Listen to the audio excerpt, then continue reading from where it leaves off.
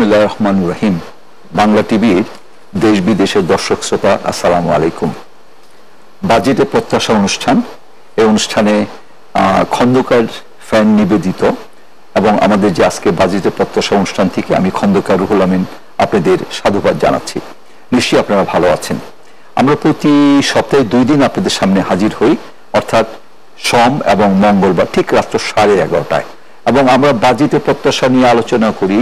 এই আলোচনাটা সঠিকভাবে লিপিবদ্ধ করার জন্য ঠিক পরের দিনই দৈনিক সংবাদে হুবহু প্রচার হয়, এবং আমরা চেষ্টা করি আজকে যে আলোচনাগুলো হবে সেগুলো লিপিবদ্ধ করে একটা বই আকারে আমাদের সংসদীয় কমিটি যারা আছেন, সংসদ নেতৃত্ব আছেন এবং যারা বোদ্ধা আছেন, বুদ্ধিজীবী আছেন, সবার কাছে আমরা এই বাজেটে প্রত্যাশার যে আলোচনা আমরা তাদের কাছে পাঠাবো।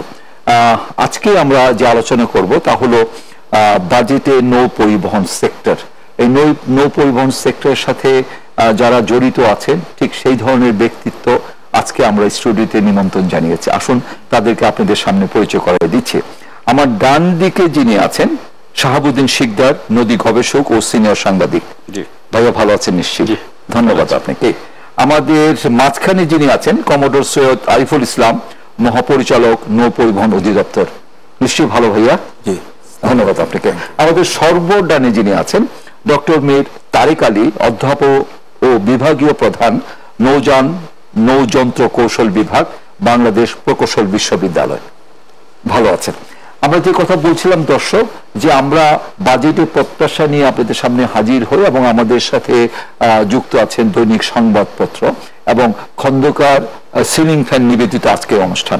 আমরা বাজেটে নৌ পরিবহন সেক্টর নিয়ে আলোচনা করার জন্য প্রথমেই আমি আসতে চাচ্ছি ডক্টর মীর তারিক আলী সাহেবের কাছে, যিনি অধ্যাপক এবং বিভাগীয় প্রধান, নৌযান নৌযন্ত্র কৌশল বিভাগ, বাংলাদেশ প্রকৌশল বিশ্ববিদ্যালয়। যে আমরা জানতে চাচ্ছি এই কারণে আমাদের যে 2019-20 অর্থ বছরে যে বাজেট হচ্ছে এতে চলমান প্রক্রিয়া, তারপরও সুদূর প্রসারী চিন্তা করে ঠিক 2019-20 অর্থ বছরে এই নৌ সেক্টরে আমাদের প্রত্যাশাটা, আমাদের চাহিদাটা কি, আমরা কি কারণে বাজেটের মাধ্যমে এটা প্রতিফলিত করাতে পারি, আপনার মাধ্যমে একটু জানতে চাচ্ছি। ধন্যবাদ। বাজেটের কথা যদি বলতে হয়, আমাদের টোটাল যে ট্রান্সপোর্ট সেক্টরে যে বাজেট আমরা বরাবরই যেটা দেখে আসছি যে আমাদের তার সিংহভাগই চলে যাচ্ছে আমাদের রোড সেক্টরে, এবং রেল এবং আমাদের যে ইনল্যান্ড ওয়াটার ট্রান্সপোর্ট সেখানে কিন্তু সেই পরিমাণ আমরা বরাদ্দ পাচ্ছি না।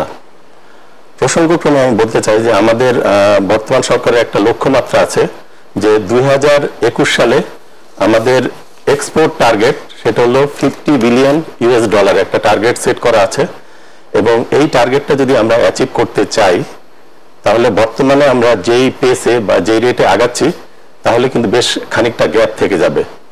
এবং এটা একটা বড় কারণ হচ্ছে যে আমাদের অর্থনীতির আমরা যদি হার্ট বলি সেটা হচ্ছে আমাদের চিটাগাং পোর্ট, এবং এই চিটাগাং পোর্টের মাধ্যমে আমাদের সারা দেশের এক্সপোর্ট এবং ইম্পোর্টের প্রায় 90% এটা কভার করে। এবং তার চেয়ে বড় কথা হচ্ছে যে এখানে এক্সপোর্ট ইম্পোর্ট চিটাগাং পোর্টে আসার পরে বা চিটাগাং পোর্টে যাওয়ার জন্য আমরা যেই মোডটা ব্যবহার করতেছি সেটা হচ্ছে ঢাকা চিটাগাং হাইওয়ে, এবং যেহেতু আমাদের এর আকার বাড়ছে আমাদের এক্সপোর্ট ইম্পোর্টের, চিটাগাং হাইওয়ে কিন্তু এটা সেভাবে নিতে পারছে না। তো আমাদের আনইউটিলাইজ যে মোডটা আছে যেমন রেল এবং আমাদের ইনল্যান্ড ওয়াটার ট্রান্সপোর্ট, এটাকে কিন্তু আমাদের অবশ্যই এখন ইউটিলাইজ করার সময় এসেছে। তা না হলে আমরা কিন্তু আমাদের যে লক্ষ্যমাত্রা বা ভবিষ্যতে এটা আকার কিন্তু আরো বাড়বে, তখন কিন্তু আমরা সেটা সামাল দিতে পারবো। এবং আরেকটি আমাদের সুবিধা আছে মংলা নৌপোর্ট, আমাদের মংলা নৌপোর্ট, আমাদের পায়রা বন্দর এখনো হচ্ছে, ডিপসি হচ্ছে। তো এগুলো হওয়ার পরও আমাদের দেশের ভেতরে যে কানেকশনটা, সেই কানেকশনের একটা অব্যবহৃত অংশ হচ্ছে আমাদের ইনল্যান্ড ওয়াটারওয়েজ, সেটাকে কিন্তু আমরা সেভাবে ব্যবহার করতে পারছি না। এবং আমরা যদি একটু বাইরের দিকে তাকাই, যেমন ইউরোপ বা চায়না, ইউরোপে যদি তাকাই আপনি দেখবেন যে বেলজিয়াম এবং নেদারল্যান্ড তারা কিন্তু তাদের দেশের ভেতরে যে কার্গো ট্রান্সপোর্ট যেটা এবং কার্গো আনার ক্ষেত্রে প্রায় 40% বেশি কিন্তু তারা ইনল্যান্ড ওয়াটারওয়েজ বা নদী দিয়ে এটা করছে। জি, ধন্যবাদ আপনাকে। আমরা আবারও আসবো। এখন আমরা কমোডোর সৈয়দ আরিফুল ইসলাম সাহেবের কাছে আসবো এই কারণে, যিনি মহাপরিচালক আমাদের নৌ পরিবহন অধিদপ্তরে। আমি যে কথাটা ডক্টর মীর তারেক আলী সাহেব বললেন, আমি তার সাথে আরেকটু একাত্ম হয়ে বলতে চাচ্ছি যে আমাদের এই নদীমাতৃক দেশ আমার বাংলাদেশ, এবং যেমন আমাদের ঢাকা শহরটা একটা রাজধানী, চতুর্দিকে কিন্তু 4টি নদী আছে। এই নদী যে এখন আমাদের প্রতি দিন যেভাবে কর্মক্ষম ঘন্টা আমাদের নষ্ট হচ্ছে যানজটের কারণে, আমরা কিন্তু চতুর্দিকে নদীটাকে আমরা ব্যবহার করতে পারি, তখন যানজট মুক্ত হব। আর তার চাইতে বড় কথা যেটা, যে আমাদের ট্রান্সপোর্টেশন কস্ট যেটা, এটা কিন্তু অনেকাংশে কমে যাবে, অন্তত 1/4 হয়ে যাবে যদি আমরা এই নদীকে কাজে লাগিয়ে আমরা ট্রান্সপোর্টেশন করতে পারি। তাই তো আপনার কাছে আমার জানার থাকবে, তাহলে যেহেতু আপনি নৌ পরিবহনে আছেন মহাপরিচালক অধিদপ্তরে, তো আমরা সামনের বাজেটে সরকারের কাছে আমরা কি দাবি করতে পারি, এবং কি কি কারণে আমরা যে কথাগুলো বললাম এটাকে কার্যকরী করার জন্য কোন কোন ওয়েতে আমরা যদি এগোতে পারি এবং বাজেটে আমরা এটা আদায় করতে পারি, তাহলে আমাদের অবশ্যই সামনে ভবিষ্যৎ জন্য কাজে লাগবে। ধন্যবাদ আপনাকে। আমি ট্রান্সপোর্ট সেক্টর সম্পর্কে একটু বলতে চাই যে আপনি জানেন যে নৌপথ ব্যবহার সাশ্রয়ী, এবং পৃথিবীর সব দেশে নৌপথকে এফেক্টিভলি ব্যবহার করেই এই পরিবহনের যে খরচ সেটাকে কমানো হয়। এটা যে শুধু পরিবহনের খরচই কমাচ্ছে তাই না, রোডের উপরে যে ট্রাফিকটা আসে সেই ট্রাফিকটা অনেকাংশে কমিয়ে দিচ্ছে। পাশাপাশি আমাদের যে ধরনের কার্বন এমিশন হয়, গ্রিন হাউস গ্যাস এমিশন হয়, এটা যদি আমরা এই রোড থেকে এই ট্রান্সপোর্টেশনটাকে আমরা সিতে নিয়ে আসতে পারি, রিভারে নিয়ে আসতে পারি, তাহলে এই ধরনের পলিউশনটা ফ্রি হতে পারে। তো সুতরাং সেটা একটা দিক। আর আমি আরেকটা জিনিস খুব বিস্তারিতভাবে বলতে চাই যে আপনারা জানবেন যে আগামী জানুয়ারি 2020 থেকে ইন্টারন্যাশনাল মেরিটাইম অর্গানাইজেশনের পক্ষ থেকে যে একটা পদক্ষেপ নেওয়া হয়েছে, সেটার মাধ্যমে আমরা বর্তমানে যে ধরনের জ্বালানি তেল ব্যবহার করছি, সেই জ্বালানি তেলে আমাদের সালফার কন্টেন্ট 0.5%-এর বেশি থাকে। এখন এই যে নতুন যে কনভেনশনটা আসতেছে, সেই কনভেনশন মোতাবেক আমাদেরকে ওই রকম তেল ব্যবহার করতে হবে যার মধ্যে সালফার কন্টেন্ট 0.5%-এর নিচে থাকে। তো এখানে আমাদের আমদানিতে, সরকারের যে আমদানি নীতি আছে সেটাতে কিছু পরিবর্তন আসবে। আদারওয়াইজ আমরা যদি এই ধরনের বেশি সালফারের তেল ব্যবহার করি, তাহলে আমাদের এই ধরনের জাহাজ পৃথিবীর অনেক বন্দরে যেতে পারবে না। আমাদের এই রেস্ট্রিকশনটা চলে আসবে, রেস্ট্রিকশনটা আসবে। আবার আমাদের যদি ওই ধরনের তেল আমাদের দেশে মজুদ না থাকে, তাহলে যে সকল দেশ বাংলাদেশে আসবে, ওই জাহাজগুলিকে আমরা যে তেলের সাপ্লাই দিতে হবে, সেই তেলের সাপ্লাইটা আমরা দিতে পারবো না। তো সেই ক্ষেত্রে এটা একটা অত্যন্ত গুরুত্বপূর্ণ একটা বিষয় যে আমাদেরকে এই ধরনের তেল আমদানি করতে হবে যেটার মধ্যে 0.5% এর নিচে সালফার কন্টেন্ট, সালফারটা থাকে। এখানে আরেকটা গুরুত্বপূর্ণ বিষয় হচ্ছে যে পৃথিবীতে খুব কম সংখ্যক দেশ এই ধরনের তেল উৎপাদন করে। বাংলাদেশে আমরা যে ধরনের তেল আমদানি করে থাকি, এর বেশিরভাগ তেলই আমরা মিডল ইস্টের দেশগুলো থেকে আমদানি করি, এবং এদের যে তেল তারা উৎপাদন করে তার মধ্যে সালফারের পরিমাণটা বেশি থাকে। এখন ওদেরকে এই প্রস্তুতিটা নিতে হবে যেন তারা রিফাইন করে আমাদেরকে এই তেলটা সরবরাহ করে। আর যদি ওই সোর্স থেকে আমাদের ইয়েটা না পাই, আমরা ওই ধরনের তেল না পাই, তাহলে আমাদেরকে অল্টারনেট সোর্স খুঁজতে হবে। এটার একটা ইম্প্যাক্ট হয়তো এই ট্রান্সপোর্ট সেক্টরে আসতে পারে। এবং পাশাপাশি আমাদের যে জাহাজগুলি আমাদের ডোমেস্টিক এরিয়াতে চলে, আমাদের ইনল্যান্ড ওয়াটারে যে জাহাজগুলি চলতেছে, এদেরকেও একটা প্রস্তুতি নেওয়া প্রয়োজন। আমাদের বর্তমান সরকারের নেতৃত্বে নৌ পরিবহন মন্ত্রণালয়ের অধীনে একটি সমীক্ষার কাজ BIWTA করছে ওয়ার্ল্ড ব্যাংকের সহায়তায়, যে আমাদের দেশে কার্বন ফুটপ্রিন্টের অবস্থা কি, আমাদের এই নৌপথগুলোতে কি পরিমাণ কার্বন এমিশন হচ্ছে। তো সেটার রিপোর্ট আমরা যখন পাবো, তখন আমরা বুঝতে পারবো যে আমাদের আভ্যন্তরীণ নৌপথে কার্বন এমিশনের পরিমাণটা কতটুকু এবং আমাদের কি কি ধরনের মেজার্স নিতে হবে। তো ওনারা হয়তো আমাদেরকে একটা প্রেসক্রিপশন হয়তো দিবেন যে আমরা কি কি করলে আমাদের এই কার্বন যে অবস্থানটা আছে, স্ট্যাটাসটা আছে, সেই স্ট্যাটাসটা আমরা যেন একটা সহনীয় পর্যায়ে নিয়ে আসতে পারি। এই কাজগুলো যদি আমরা করতে পারি, তাহলে আমরা এই নৌযানগুলিকে পরিবেশ বান্ধব করতে পারবো, এবং এদের দ্বারা নৌপথ দূষিত হবে না। এবং আমরা আন্তর্জাতিক পরিমণ্ডলে বাংলাদেশের যে অঙ্গীকার করা আছে, বাংলাদেশের একটা, আপনি জানেন যে বাংলাদেশের পক্ষে প্রত্যেকটা দেশই ইউনাইটেড নেশনসকে একটা তার নিজস্ব প্ল্যান দিয়েছে, NDC বলা হয়, ন্যাশনালি ডিটারমিন্ড কন্ট্রিবিউশন। আচ্ছা, যে আমরা গ্রিন হাউস গ্যাস কতটুকু কমাতে পারবো, সেই ধরনের একটা কন্ট্রিবিউশন আমাদের দেশের পক্ষ থেকে দেওয়া আছে। তো সেইটাকে আমরা সামনে রেখেই আমাদের নৌপথের যে ধরনের ট্রান্সপোর্টেশন আমরা ব্যবহার করছি সেইখানে আমাদের যে ধরনের তেল ব্যবহার করা থাকে সেই তেলগুলি আমাদের ব্যবহার করতে হবে এবং এই এমিশনটাকে কমাতে হবে। আরো কতগুলি মেজার্স আমাদের জাহাজগুলোর মধ্যে আভ্যন্তরীণভাবে নিতে হবে, যে সকল বন্দরে আমাদের জাহাজগুলি যাবে, এখন আন্তর্জাতিকভাবে একটা প্রেসক্রিপশন দেওয়া আছে যে জাহাজে এক ধরনের ফরম্যাট মেনটেন করতে হবে, যে সে কত স্পিডে জাহাজ চলছে, তার কতটুকু কার্বন এমিশন হচ্ছে, সে কার্বন রিডাকশনের মেজার্স কি নিয়েছে, এই সমস্ত কিছুই তার একটা রেকর্ডেড থাকতে হবে, যেন যে কোনো সময় মানে জাহাজগুলি যখন বন্দরে আসে তখন পোর্ট স্টেট কন্ট্রোল বলে এক ধরনের ইন্সপেকশন হয়, সেই ইন্সপেকশনে যেন সে এই ডাটাগুলি দেখাতে পারে। যদি সে এই ডাটাগুলি দেখাতে ব্যর্থ হয় তাহলে এই ধরনের জাহাজ ওই সকল পোর্টে পরবর্তীতে যেতে পারবে না। তো সুতরাং সাহেব, আমি আরেকটু জানতে চাচ্ছি, আপনি তো টেকনিক্যাল জিনিসগুলো আমাদের বোঝাচ্ছেন, আমরা বোঝার চেষ্টা করছি, কিন্তু আমাদের যে এই নৌ পরিবহন সেক্টর, বিশেষ করে আমার ঢাকা শহরের চতুর্দিকে আমরা যদি এই নৌ রোডটা চালু করতে পারি, বোটটা চালু করতে পারি, তাহলে তো আমাদের এই যে যানজট যেটা আমাদের প্রতিনিয়ত আমরা যে ধকলে আছি, এইটা আপাতত এই নৌপথের সাথে আমরা ইন্টারলিঙ্ক করে কিভাবে তড়িঘড়ি করে আমরা এগোতে পারি। কারণ মেট্রো রেলের কারণে ঢাকা শহর তো পুরো স্থবির হয়ে আছে, আর যেটা রাস্তা যা ছিল ঠিক অর্ধেক হয়ে গেছে, গাড়িগুলো কিন্তু আমাদের বেড়ে যাচ্ছে। এর মধ্যে আমরা এই নৌ রুট চালু করে কিছুটা তো শিথিল পেতে পারি আমরা, এটা কি করা যায়? অবশ্যই এখন বর্তমানে আমাদের যে জিনিসটা দরকার সেটা হচ্ছে যে ঢাকার চারিদিকে যে নদীগুলো আছে এটা সার্কুলার ওয়াটারে মাননীয় প্রধানমন্ত্রী একটা অঙ্গীকার যে এটা আমরা চালু করব। এখন এখানে কিছু হয়তো কোনো কোথাও সংকট থেকে থাকতে পারে, ওটা একটা সমীক্ষার মাধ্যমে সেই নাব্যতারাকে ড্রেজিং করে যদি সেই নাব্যতারাকে সমাধান করা যায়, এবং এখানে ঠিক আপনার মানে সব ধরনের জাহাজ কিন্তু এখানে প্রয়োজন নাই, এখানে হতে হবে খুব ইউজার ফ্রেন্ডলি ছোট সাইজের জাহাজ যেখানে অল্প সংখ্যক লোক বসতে পারবে এবং মানে একটু এসির ওয়াটার বাস এবং খুবই মানে সাশ্রয়ী মূল্যে যেন তৈরি করা যায়। এবং এগুলোর মধ্যে যদি আমরা অল্টারনেটলি যদি সোলার পাওয়ারের দ্বারা পরিচালনা করতে পারি, এই ধরনের যদি ট্রান্সপোর্টেশন আমাদের ব্যবসায়ী মহল যদি নিয়ে আসে, আমরা এটাকে উৎসাহিত করি এবং তাদেরকে অ্যাপ্রিসিয়েট করি। ওনারা যদি এই ধরনের নৌযান নিয়ে আসেন আমরা অবশ্যই তাদেরকে অনুমতি দেবো এবং এই রুটটাকে চালু করার যাবতীয় ব্যবস্থা, যেমন ইদানিং বিআরডব্লিউটি এর মাধ্যমে যেভাবে নদীর দুই পাশটা যেভাবে মুক্ত করা হচ্ছে, ওয়াকওয়ে করা হচ্ছে, নদীটাকে ফ্রি করা হচ্ছে, এবং এর মধ্যে যদি কিছুটা ড্রেজিং করা হয় তাহলে কিন্তু নাব্যতার যে স্বল্পতা ছিল সেটা কাভার হবে। আর এট দ্য সেম টাইম এটা যদি ব্যবসায়ীদের সাথে বসে যারা ইন্টারেস্টেড, কারণ যারা ওয়াটার ট্রান্সপোর্টেশনের ব্যবসার সাথে জড়িত আছে তাদের সাথে আলাপ করে উইদিন শর্ট টাইম, আমার মনে হয় 1 বছরের মধ্যে এটা আমরা বেনিফিট। আপনি সঠিক বলেছেন, এটা যদি একটু উদ্যোগের ব্যাপার, আর এখানে খুব বড় কোনো ধরনের নৌযানের দরকার নাই, এখানে খুবই ছোট সাইজের নৌযান ওয়াটার বাস টাইপের এবং হয়তো একটু এয়ার কন্ডিশনের প্রয়োজন হতে পারে এবং অল্প দূরত্বে চলবে। এবং এখানে শুধুমাত্র আরেকটা জিনিস খুব লক্ষণীয়, মানে আমি নৌযানে করে যদি আমি প্যাসেঞ্জারকে নিয়ে যাই, এটার সাথে আসলে রেল এবং রোডের একটা কানেক্টিভিটি থাকারও দরকার আছে।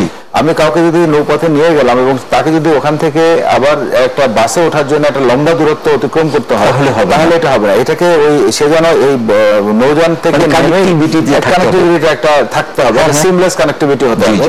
এর পাশাপাশি যেটা দরকার, মানে এটা অত্যন্ত গুরুত্বপূর্ণ, যে মনে করেন আপনি একটা টিকিট করলেন, এই বাসের সাথে ওই জাহাজেরও একটা সংযোগ থাকতে হবে, যে আমি একই টিকিট দিয়ে বাসেও চলাচল করতে পারবো, ওই নৌযানেও চলাচল করতে পারবো। এরকম যদি 4-5টা কোম্পানি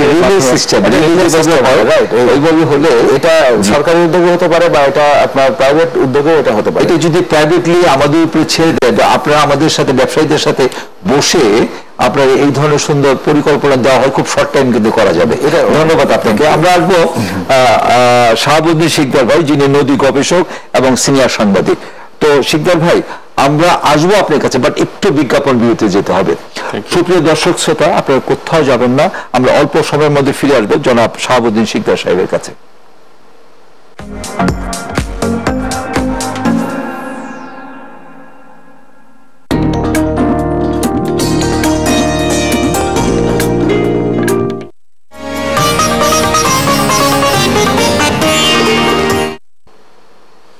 সুপ্রিয় দর্শক শ্রোতা, এতক্ষণ সঙ্গে থাকার জন্য অনেক অনেক ধন্যবাদ। আমরা শুনছিলাম বিজ্ঞাপন বিরতির পূর্বে আমরা বলেছিলাম যে শাহাবুদ্দিন শিকদার সাহেবের কাছে আসবো। আমাদের যে দুই বক্তা সুন্দরভাবে, বিশেষ ডক্টর তারেক আলী সাহেব এবং কমোডোর সৈয়দ আরিফুল ইসলাম সাহেব, ওনাদের যে তথ্যমূলক কথাগুলো আমরা শুনলাম, আমার কাছে তো খুব ভালো লাগলো, মনোযোগ দিয়ে শুনেছে। তো আপনি আমাদের সামনে 2019 অর্থ বছরে আমাদের যে বাজেটের প্রত্যাশা আমাদের সাধারণ জনগণের, এই বাজেটে কিভাবে আমরা এই নদী শাসন বলেন, নদী গবেষণা বলেন, ট্রান্সপোর্টেশন বলেন, সবকিছুর মাধ্যমে আমরা কিভাবে সহযোগিতা পেতে পারি বর্তমান অর্থ মন্ত্রণালয় থেকে? ধন্যবাদ আপনাকে। আসলে আপনার অনুষ্ঠানের নামই তো বাজেটে প্রত্যাশা, সুতরাং বাজেট থেকে আমার প্রত্যাশা থাকবে।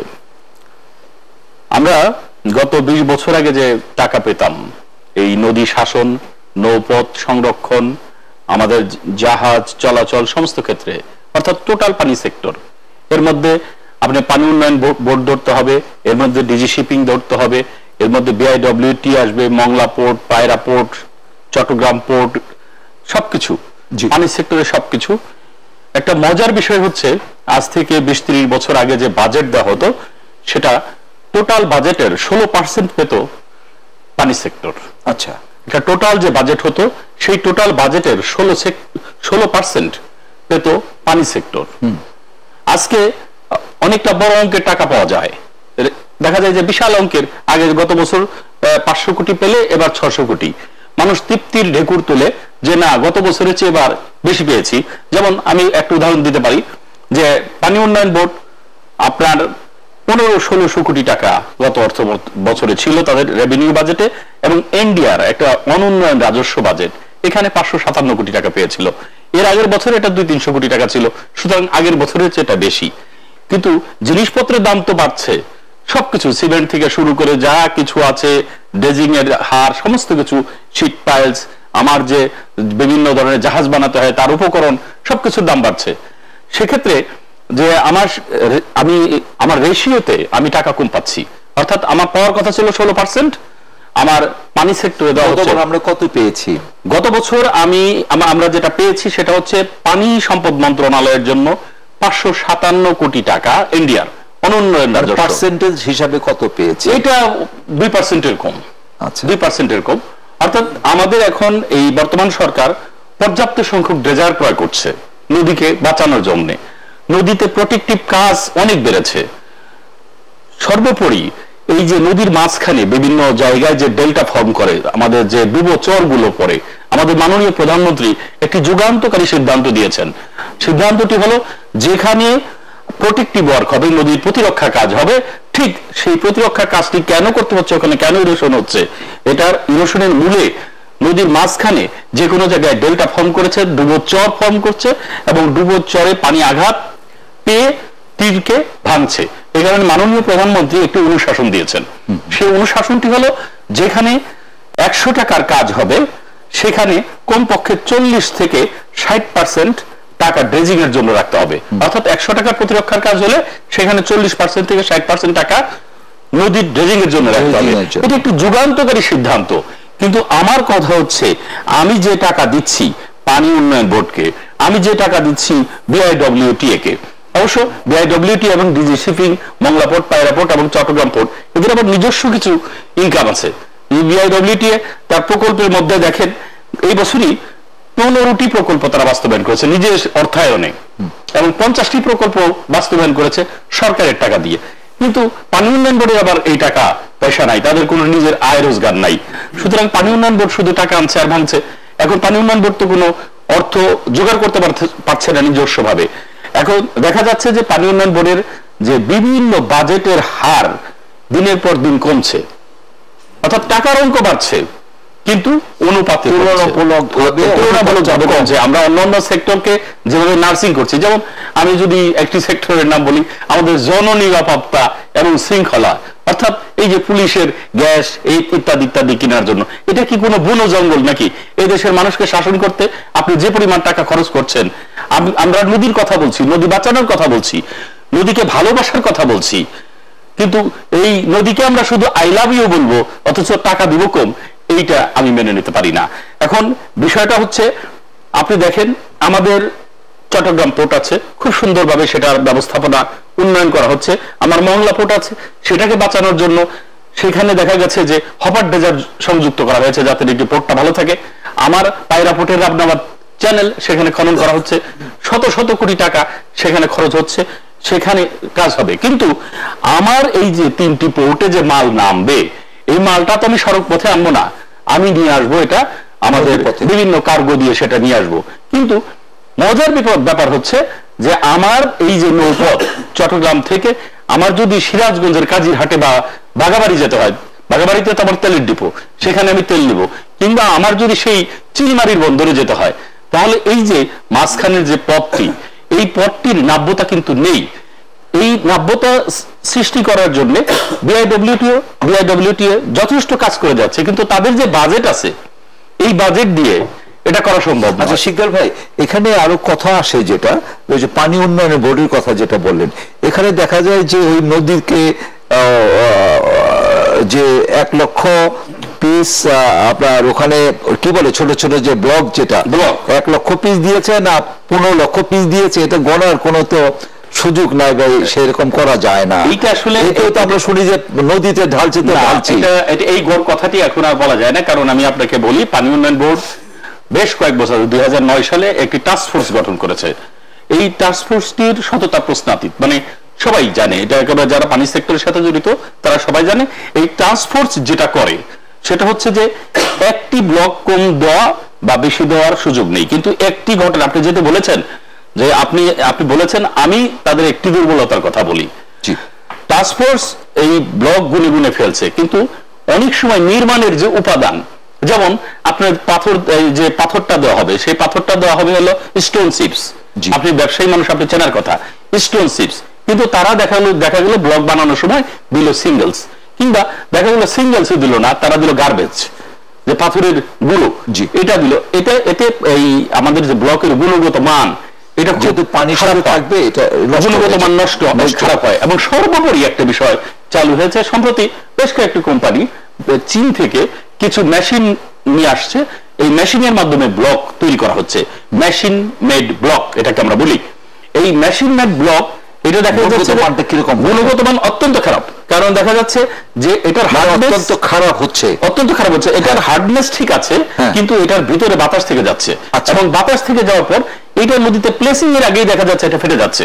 আমাদের বাংলাদেশে বিভিন্ন জায়গায় যেখানে মেশিন মেড ব্লক তৈরি করা হয়েছে, এই ব্লকগুলো আমি পরিদর্শন করে দেখেছি যে এগুলো সব ফেটে যাচ্ছে। এবং পানি উন্নয়ন বোর্ডের টাস্ক ফোর্স এটা সেখানে গেছে এবং চিহ্নিত করেছে বহু জায়গায় যে ব্লক ফাটা।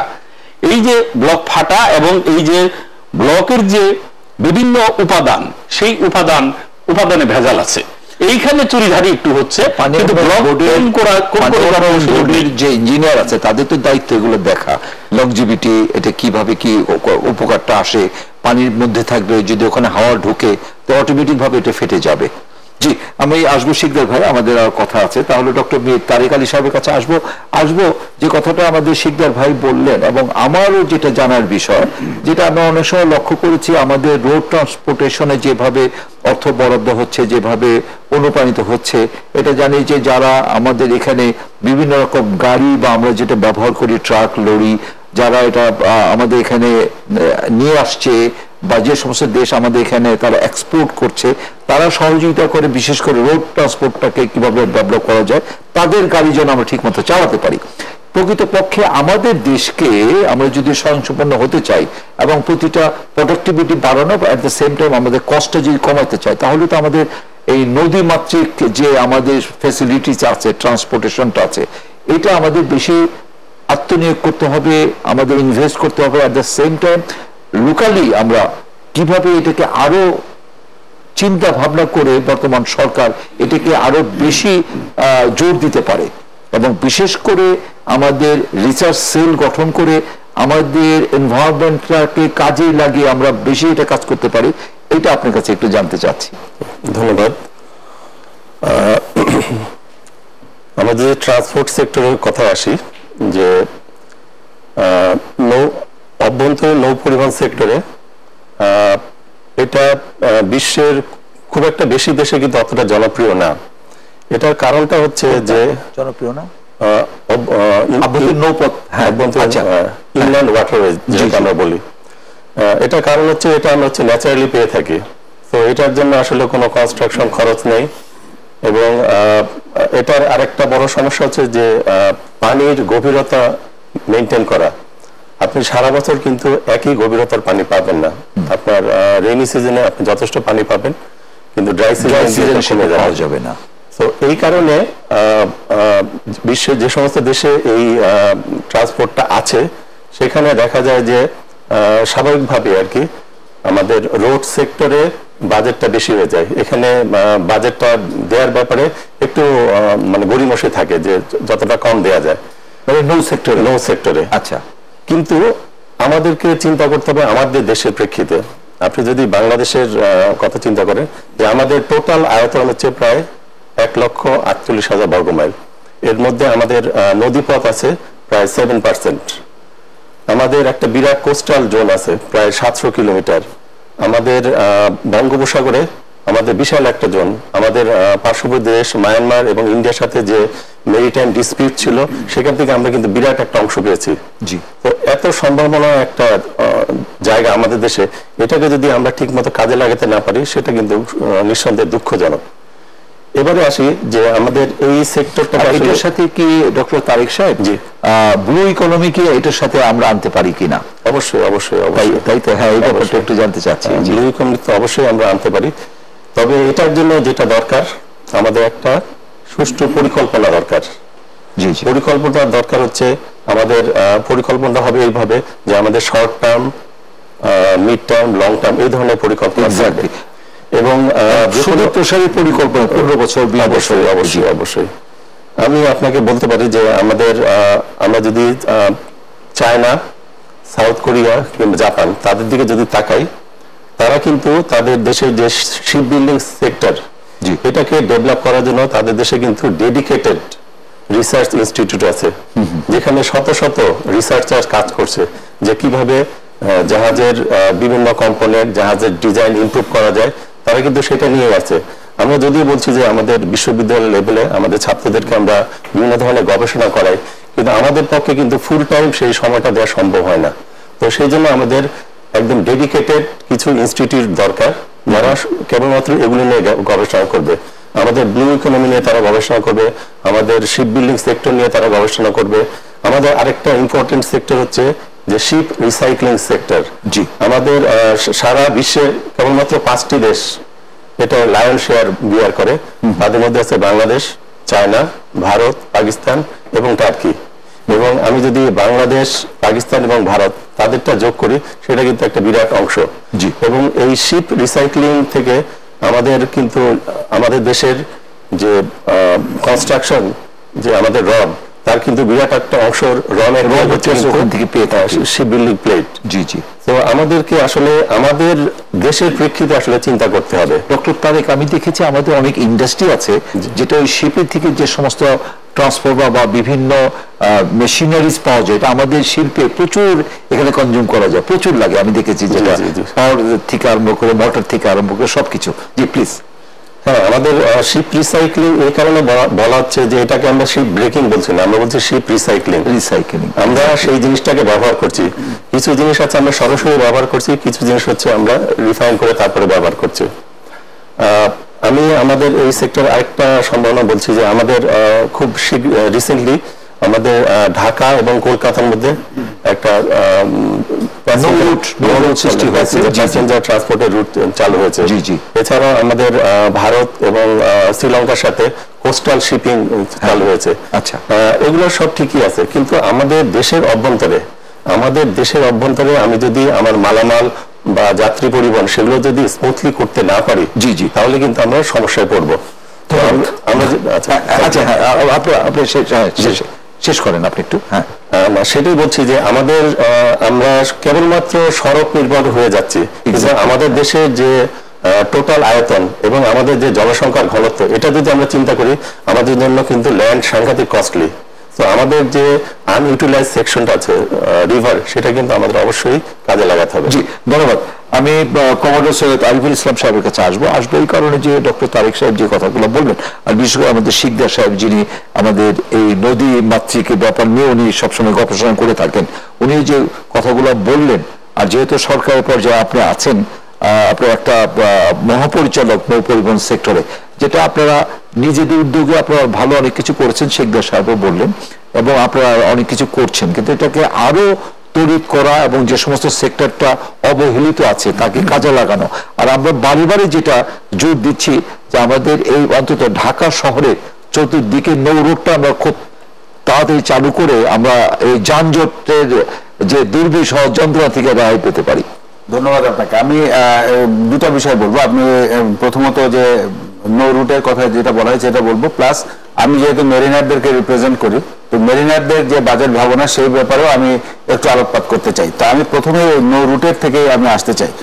আমাদের নৌ রুটের উপর একটু বিরতিতে যাবো। আপনার নৌ রুটটা সম্বন্ধে আমি আমাদের 1967 সালে বাংলাদেশের যে আমাদের যে অভ্যন্তরীণ নৌপথগুলো আছে এটাকে আপনার অর্থনৈতিক গুরুত্বের বিবেচনায় 3টি ভাগে ভাগ করা হয়। তখন আমাদের নৌপথের পরিমাণ ছিল প্রায় 24,000 কিলোমিটার। জি জি। পরবর্তীতে 1989 সালে এসে এই নৌপথ থেকে বাই দিস টাইম গ্রাজুয়ালি আমাদের নৌপথের পরিমাণ কমে গেছে, এটা 12,000 এসে থাকে, 24,000 যায় প্রায় অর্ধেক চলে আসছে। জি। এর পরবর্তীতে বর্তমানে আমাদের যে পরিমাণ নৌ রুট আছে এর পরিমাণ প্রায় 6,000 কিলোমিটার। জি জি। এখন এই 6,000 কিলোমিটারের মধ্যে প্রায় 3,500 কিলোমিটার আমাদের রাউন্ড দ্য ইয়ার আমরা পাই, আর বাকিটুকু আমাদের সিজনাল রুট হিসাবে থাকে, মানে শুষ্ক মৌসুম এবং বর্ষা মৌসুম হয়ে থাকে। 1967 সালে এই নৌ রুটগুলিকে ক্লাসিফিকেশন করা হয়েছিল 3টি ভাগে। 1989 সালে যে ক্লাসিফিকেশনটা করা হয় সেটা ক্লাসিফিকেশন করা হয়েছিল 4টি ভাগে, এবং এই 4টি ভাগের মধ্যে আপনার নাব্যতার উপরে ভিত্তি করে একটি ছিল 3.6 মিটারের ড্রাফট, যেটা সারা বছর মেনটেন করা সম্ভব। এরপরে ছিল 2.5 মিটারের একটা ড্রাফট, যেটাও সারা বছর মেনটেন করা সম্ভব। এরপরে ছিল 1.5 মিটারের 2টি ভাগ, একটি আপনার সারা বছরে মেনটেন করা সম্ভব, আর একটার কোনো গ্যারান্টি নাই। এই ছিল বিভাজন। এখন সেই বিভাজনের রাস্তাটাই আমাদের হাতে এখন মজুদ আছে। প্রায় 6,000 কিলোমিটার নৌ রুট আমাদের হাতে আছে, এবং এই নৌ রুটগুলোকে নাব্য রাখার জন্য সরকার যথেষ্ট চেষ্টা করছেন। আমরা আশা করি এটা সচল থাকুক। আর সার্কুলার ওয়াটারের কথা যেটা বলেছেন এটা একটু পরে আসি, যে কাপড় বিরতি পরে। সুপ্রিয় দর্শক শ্রোতা, আপনারা কোথাও যাবেন না, আমরা অল্প সময় ফিরে আসি। যেটা কমোডর সৈয়দ আরিফুল ইসলাম সাহেব খুব সুন্দর করে বলছিলেন নৌ রুট এবং সার্কুলার সম্বন্ধে, আমরা বিজ্ঞাপন বিরতিতে এটা শুনবো।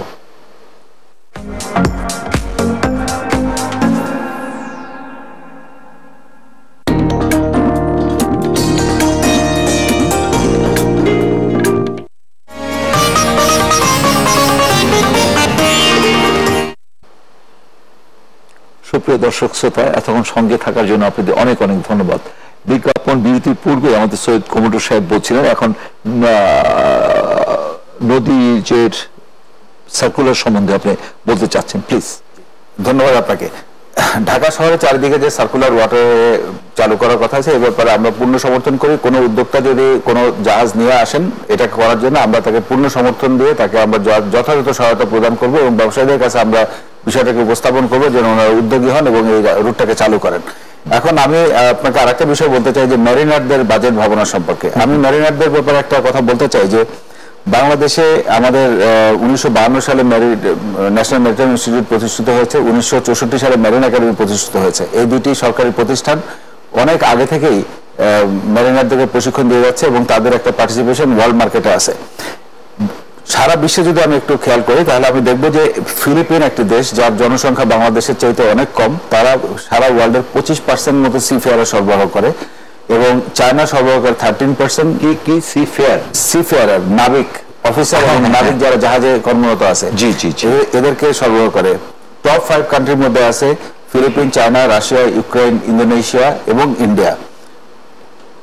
এই দেশগুলি সকলে মিলে আপনার প্রায় 68 থেকে 70% সরবরাহ করে, আর সারা ওয়ার্ল্ড মিলে 30% সরবরাহ করে। বাংলাদেশের এত জনসংখ্যা থাকার পরেও আমাদের পার্টিসিপেশনটা ওখানে তুলনামূলকভাবে কম। খুবই কিছু কারণ রয়েছে। কারণগুলির মধ্যে একটা হচ্ছে যে আমাদের ভিসা জটিলতা হয়। বাংলাদেশি নাবিক যারা বিভিন্ন জায়গাতে যায় তারা বিভিন্ন জায়গাতে এই ভিসার সুবিধাটা সেইভাবে পায় না। আমাদের প্রশিক্ষণের মান অনেক উন্নত। আমাদের বর্তমানে যে কোনো সময় আমরা যদি হিসাব করি তাহলে আমাদের সিফেয়ারের সংখ্যা প্রায় 7,000 কর্মরত থাকে। আমাদের টোটাল সিফেয়ারের সংখ্যা 16,000, এবং এই 16,000 সিফেয়ারের মাধ্যমে বা আমাদের যারা অ্যাক্টিভলি কাজ করে প্রায় 6 থেকে 7,000 সিফেয়ার থাকে। এদের মধ্যে থেকে 2016 সালে আমাদের শুধুমাত্র রেটিংস নাবিকদের মাধ্যমে আমাদের আয় হয়েছে 85 কোটি টাকা, 17 সালে আয় হয়েছে 109 কোটি, এবং 2018 সালে এটা বেড়ে দাঁড়িয়েছে 120 কোটি টাকা। অপরপক্ষে আমাদের অফিসারদের যে কন্ট্রিবিউশন, 2016 সালে অফিসাররা আয় করেছে 1,624 কোটি টাকা, 2017 সালে 1,535 কোটি টাকা, 2018 সালে 1,706 কোটি টাকা তারা অর্জন করেছে। কিন্তু এই সেক্টরটিতে আমাদের এই ট্রেনিং অ্যান্ড এডুকেশনের মধ্যে আমাদের আরো অনেক কিছু করার আছে, যেখানে আমরা প্রণোদনা দিতে পারি, আমাদের ইয়াং সিফেয়ারদেরকে আমরা অ্যাট্রাক্ট করতে পারি যেন তারা ভালো ভালো ইনস্টিটিউটগুলোতে ভর্তি হয় এবং তারা যেন ওয়ার্ল্ড মার্কেটে তাদের অবদানটাকে রাখতে পারে। আমরা যদি এই কাজটিকে করতে পারি তাহলে আমরা এই আমাদের যে বর্তমান যে নাবিকের যে সংখ্যা আছে সেটাকে আমরা বৃদ্ধি করতে পারি। আমার কাছে একটা পরিসংখ্যান আছে যেখানে আমি দেখেছি যে আপনার যে কোনো একটা জাহাজ যদি পরিচালনা করতে হয়, আসলে জাহাজের এই ব্যবসাটা কিন্তু কমপ্লিটলি একটা গ্লোবাল বিজনেস। একটা জাহাজের স্টিল এক দেশে তৈরি হয়, ওটা আরেক দেশে তৈরি হয়, জাহাজের মালিক আরেকজন, জাহাজটা রেজিস্ট্রেশন হয় আরেক দেশে, জাহাজ ম্যানিং করে আরেক দেশ থেকে, এবং এই যে জাহাজটা পরিচালনা করে যে কটা লোক ওই জাহাজে চাকরি করে তারা হয়তো আরো 5-10টা দেশ থেকে এসে ওই জাহাজের মধ্যে জাহাজটাকে পরিচালনা করে। তো এত একটা গ্লোবাল একটা বিজনেস এবং মাল্টিন্যাশনাল একটা কম্বিনেশন, এবং এটা জাহাজের মানে গোড়াপত্তন থেকেই এই মাল্টিন্যাশনালিজম নিয়েই সে তৈরি হয়ে থাকে। এবং এখানে যদি আমরা আমাদের নির্দিষ্ট সংখ্যক ক্রু তৈরি করতে পারি, সারা ওয়ার্ল্ডে আপনার সিফেয়ারের সংখ্যা, নাবিকের সংখ্যা, অফিসার এবং নাবিক মিলায় প্রায় 1.6 মিলিয়ন লোক কাজ করে এই জাহাজ শিল্পের সাথে, মানে জাহাজের ম্যানিং এর সাথে শুধুমাত্র প্রায় 16 লক্ষ কাজ করে। সেই 16 লক্ষের জায়গায় আমাদের পার্টিসিপেশন নিতান্তই খুবই কম, এবং আমরা যদি এইটাকে বৃদ্ধি করতে পারি, বৃদ্ধি করার জন্য খুব বেশি দরকার নাই, আমরা কেবলমাত্র যদি ভিসাটাকে আমরা একটু ওপেন করতে পারি তাহলে আমাদের এই সেক্টরের পার্টিসিপেশনটা অনেকখানি বেড়ে যাবে। আরেকটা জিনিস আমি এখানে বলতে চাই যে আমাদের ভিসা জটিলতার পাশাপাশি যে আরেকটা জিনিস যেটা দরকার সেটা হচ্ছে যে ইন্টারন্যাশনাল মেরিটাইম কনভেনশনের যে লগুলি আছে সেই মোতাবেক একজন নাবিক যদি একটা বন্দরে অবস্থান করে সেখান থেকে সে মানে শোর লিভ পেতে পারে। তো এই শোর লিভ গুলা পাওয়ার ক্ষেত্রে বাংলাদেশি নাবিকদের ক্ষেত্রে কিছু ডিসক্রিমিনেশনের হতে হয়, মানে শিকার হতে হয়। তো এই বিষয়গুলো যদি আমরা একটু দেখতে পারি তাহলে কিন্তু আমরা অনেকখানি এই সেক্টরটাকে এগিয়ে নিতে পারি। আমরা আমাদের এই সেক্টরটার ভিতরে আমাদের যে ধরনের ইনস্টিটিউট আমাদের আছে, marine academy, marine fisheries academy, national maritime institute এবং কিছু প্রাইভেট ইনস্টিটিউটকে অনুমতি দেওয়া হয়েছে, তারা সকলে মিলেই কিন্তু আমাদের এই অর্জনটাকে আরো অনেকখানি বেগবান করতে পারে এবং এটা অনেক বেশি সহজ। আমরা পাশাপাশি আমাদের নৌ পরিবহন অধিদপ্তরের আওতায় আমাদের আছে আপনার আপনি জানেন আমাদের 3টা লাইট হাউস আছে, কক্সবাজার, কুতুবদিয়া এবং সেন্ট মার্টিনসে।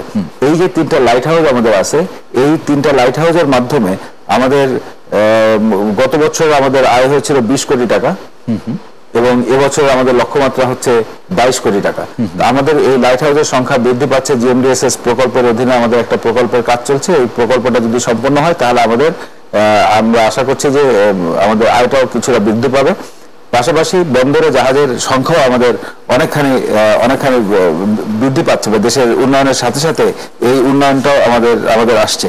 তো সুতরাং এই সেক্টরে আমি মনে করি যদি আমরা অর্থায়ন করতে পারি, আমরা যদি বিদেশের সাথে আমাদের বিভিন্ন দেশের সাথে আমরা একটা সংযোগ রক্ষা করতে পারি, আমাদের অনেক দিক থেকেই সুবিধা হবে। আর একটা বিষয় হচ্ছে যে আপনি দেখবেন যে বাংলাদেশ থেকে যত আমাদের ম্যান পাওয়ার বিদেশে যাচ্ছে এরা কিন্তু মোস্টলি আনস্কিল্ড লেবার।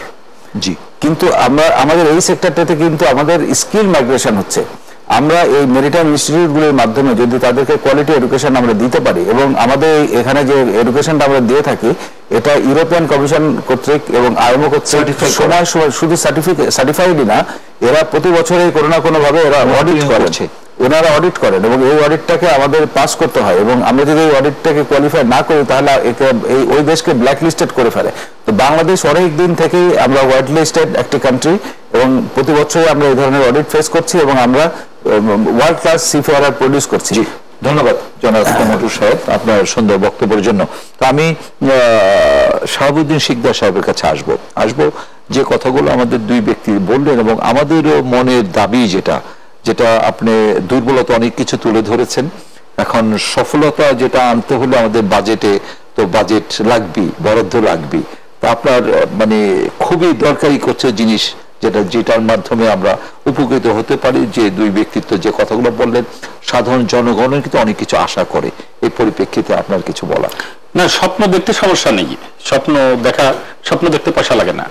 স্বপ্নটা খুব ঘুমের মধ্যে আপনি সুন্দর করে দেখে ফেলতে পারেন, কিন্তু যখন আপনি কোনো কিছু বাস্তবায়ন করবেন, এটাও জানি আমাদের জেপি আবুল কালাম যেটা বলেছেন, ভারতের যিনি রাষ্ট্রপতি ছিলেন, যে উনি তাকে স্বপ্ন বলবে যে স্বপ্ন ঘুমাতে দেয় না। তো তো আমরা আসলে ঘুমিয়ে স্বপ্ন দেখি, আমরা যে ঘুম নষ্ট করে এরকম স্বপ্ন দেখি না। তো আমাদের একটি চরম বাস্তবতা হচ্ছে এই যে আমরা সুন্দরভাবে বারবার বলছি ঢাকার ঢাকার যে চারপাশে 4টি নদী, আমার তুরাগ, বালু, আমার এই যে নদীগুলো, শীতলক্ষা, এগুলো আমি একদম এগুলো দিয়ে আমি সুন্দর সুন্দর বোট চালাবো। রুহুল আমিন ভাই, আপনি কি খুব সহসা গত 1-2 বছরের মধ্যে এই বুড়িগঙ্গা, এই শীতলক্ষায়, তুরাগ, বালুতে গেছেন? তো এগুলো, এই যে শীতলক্ষা, এগুলো পানি পচে দুর্গন্ধ হয়ে গেছে, এমন দুর্গন্ধ যে এখানকার বিওডি 5-এর নিচে। অর্থাৎ এখানে যদি একটা তরতাজা শিং মাছ নিয়ে আপনি ছেড়ে দেন, কিছুক্ষণ পর সেটা মরে যাবে। অর্থাৎ আমি বলি যে আপনার ট্যানারি গুলো নিয়ে যাওয়ার পরে বুড়িগঙ্গা নদীটা কিন্তু কিছুটা ভালোর দিকে, আগের মতো। আমি আপনাকে আর নতুন একটা ইনফরমেশন দিই। জি, ট্যানারি আপনি নিয়েছেন, ট্যানারি নিয়ে আপনি ট্যানারি সামান্য একটা ট্যানারি এমন বেশি করতো না আসলে। ট্যানারিটা সরানোর পর আপনি ট্যানারিটা নিয়ে গেছেন হেমায়তপুরে। অর্থাৎ আপনি আগে বুড়িগঙ্গাকে হত্যা করেছিলেন, হেমায়তপুরে নিয়ে আপনি ধলেশ্বরীকে হত্যা করছেন। মানে এতটুকু কিছুটাই হয়েছে না, বুড়িগঙ্গার কিছুই হয়নি। বুড়িগঙ্গার পানির অবস্থা এত খারাপ যে তার যে আনুপাতিক বিশ্লেষণ সেটা আমি এই সংক্ষিপ্ত সময় দেব না, খুব খারাপ অবস্থা। এখন বুড়িগঙ্গা আসলে পানি আনতে হবে, যদি এখানে চালাতে হয় বুড়িগঙ্গায় পানি আনতে হবে। আমার বালু, আমার তুরাগ, এগুলোর ভিতর দিয়ে যদি আপনি নৌকা চালাতে যান, চালাতেও পারবেন না, সেই জায়গাটাও নাই, একেবারে দখল হয়ে গেছে, সব বেদখল। এবং সেগুলো মুক্ত করছে, দখল মুক্ত করে আপনি যদি ওয়াকওয়ে করেন বা আবার রাজনৈতিক লোকজন আবার সেখানে যে আবার নতুন করে দখল করে নেয়, লাভ হবে না। নদীর জায়গা যতটুকু আপনি উদ্ধার করেছেন ততটুকু জায়গা আপনার নদীকে ফেরত দিতে হবে। আপনি যদি নদীর জায়গা নিয়ে আপনি গার্ডেন করতে চান, ইকো পার্ক করতে চান, তাহলে নদীর সাথে অবিচার করা হবে। জায়গাটা নদীর, আর ওয়াকওয়ে আপনি করেন সামান্য একটা জায়গা নিয়ে, কিন্তু বাদ বাকি জায়গা আপনার যে অন্য জায়গাটা হবে, নদীর জায়গা নদীকে দিতে হবে। নদীর জায়গা সরকার ব্যবহার করতে পারবে না, নদীর জায়গা অন্য কেউ ব্যবহার করতে পারবে না। আজকে বিভিন্ন মানুষ নদী দখল করেছিল, এখন যদি সরকার মনে করে যে এগুলো নিয়ে আমি পার্ক করে গাছ টাছ লাগাই দিলাম, না, এগুলি হবে না। কারণ নদীর জায়গায় নদীকে ফেরত দিতে হবে, নদীকে প্রশস্ত করতে হবে, প্রবাহ তৈরি করতে হবে। এই প্রসঙ্গে আমি আপনাকে একটা কথা বলি। আজ থেকে প্রায় 7-8 বছর আগে বাংলাদেশ পানি উন্নয়ন বোর্ড এই বুড়িগঙ্গাকে বাঁচাতে একটি প্রকল্প গ্রহণ করেছিল, 944 কোটি টাকার প্রকল্প।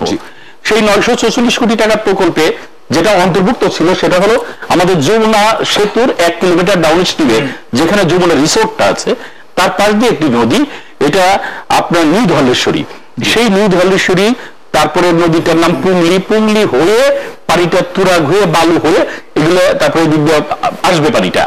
কিন্তু মজার ব্যাপার হচ্ছে সেই 944 কোটি টাকা আমি বারবার পানি উন্নয়ন বোর্ডকে বলেছি যে আপনারা এইখানে একটা কাজ করেন, একবারে 300-400 কোটি টাকা ছাড় করেন, ছাড় করে একদম কেটে দেন। কিন্তু তারা করে কি প্রতি বছর কোন বছর আপনার 20 কোটি টাকা ছাড় করেছে, কোন বছর 50 কোটি টাকা ছাড় করেছে।